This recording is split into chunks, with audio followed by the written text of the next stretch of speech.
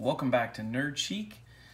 Thank you guys for joining us today. Today, I'm going to set up my Windows 10 Lenovo IdeaPad 3 17-inch. This guy has an AMD Ryzen 5, AMD Radeon graphics.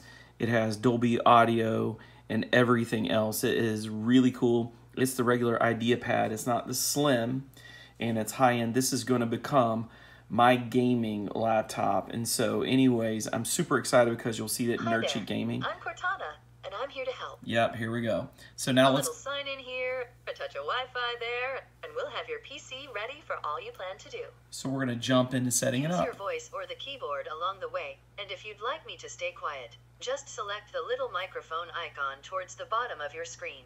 Yeah, I'm going to have her be quiet. So there's assistant screen reader. You can use all of this, and then it's got everything you need. It's wanting to listen to me do this, but I'm going to actually do it myself. I'm going to set this up, pick my region the correct way. Yes, that's the correct. Nope, I'm going to skip an extra keyboard at the moment. I will add one later. I'm going to connect to my Wi-Fi, and you can see it's really long. All right, click next. There it goes. It should connect to my Wi-Fi now. And now it's connected, and it says all I have to do is connect the internet really to finish it up. Clicking next. So let's see how this thing sets itself up. Now we have some important setup to do. Well, let's see what important setup you got to do, Cortana. All right, it may take a minute to do this. I think what I'm gonna do is pause this right here, and I'll bring you back in just a minute. We're gonna keep setting this thing up. Okay, now it's saying, let's see what's new from Windows. You've seen about 2 minutes of this setup, and it had actually about 3 minutes that I cut right there. There's the agreement, I'm done with that. And then I may stop this again, so this is not naturally as long as it is. It says to set up my email, phone, or account. I'm going to pause this here because I don't want to put that out here on this video. So I'll be right back after I get this added. I added my account, and now it's logged in, and it's starting to go online and do everything it needs to do. Now, here we are. We're going to choose our privacy settings. And so you guys know me in privacy. I like to have things a little bit more private. So do I really want to send voice data to Microsoft? I'll tell you honestly, I don't send voice data to Microsoft. I don't send voice data to Amazon. I don't send voice data to Apple. So I'm going to say no. And then it says find my device. Turn on find my device and use your device's location data to help you find your device if you lose it. You must sign in to Windows with your Microsoft account to use this feature. I'm going to say yes. That's always good. Then it says location-based experience like directions and weather. Do I want them to know my location? Not right now. Diagnostic data, no. I only want basic to go. Tailored experiences. Do I want them to watch what I'm doing so they can tailor? No.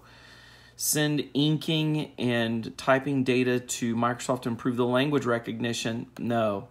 Advertising IDs, look, no. I don't want them to track me, okay? So that's me turning off all my stuff. The only one I left was my Find My Device. And that's directly related to my Microsoft account, and so I left it, except now it's going to do this.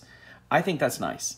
Do more across devices with activity history. If you want timeline and other Windows features to help you continue what you're doing, even when you switch devices, send Microsoft your activity history, which includes your info about websites, whatever. I don't do this, so I wouldn't do it. It's privacy stuff, right? Get instant access to your Android phone's photos, text notifications, and more.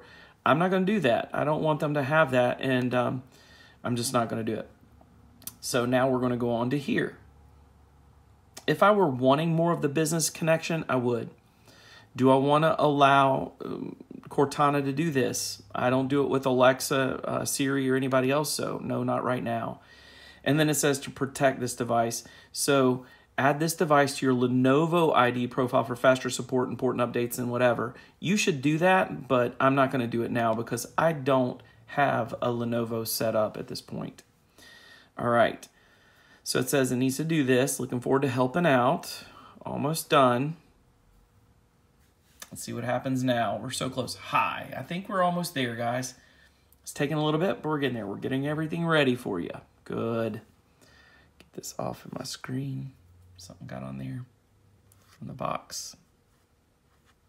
This might take several minutes. Don't turn off your PC. Okay, because I don't want to keep you guys waiting on a video just to watch this screen, I'm going to pause this for a second. Again, subscribe to this channel. Hit up AskTheNerd.net, and we're going to be right back as soon as this leaves this screen, right? It says it's almost there. And the next thing you see is the browser recommendation stuff. I don't really use Edge. I use Brave, but I'll leave this for now. I'm going to put inspirational, and then I'm not going to sign in to sync data. Done. So I'm going to close this, and really, that's it. So I've got the guys set up. It looks really good. I cannot wait to jump on this. You're going to see it later on my gaming channel as well as anything I do tutorial-wise on Windows 10 will be on this machine. Thanks for tuning in to Nerd Chic. We're so glad you're with us. Don't forget to subscribe to this channel. Give us some love. Hit the comments and ask questions. And stay with us. We love our friends out there. Y'all take care.